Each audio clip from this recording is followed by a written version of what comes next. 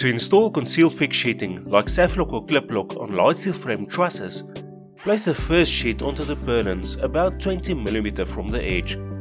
Measure the top and bottom of the sheet to make sure it is in line with the trusses.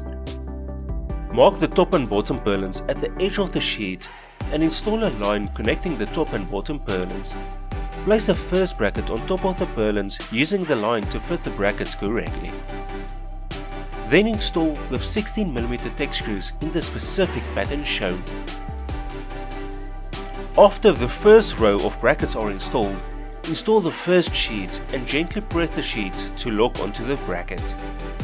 Install the starter clips provided with 16mm Tek screws onto the purlins. Then install the next bracket onto the sheet, making sure it is clipped in correctly, then fasten to the purlin in the specific pattern. Install the next sheet, making sure that the sheets line up correctly with the previous sheet. Continue until all sheets are installed. Then install the end bracket onto the last sheet to lock the sheeting in place. Then make sure to bend each band of the sheet with a bender tool and install the M10 bracket provided to install the closures correctly to the sheet without fastening screws directly into the sheet.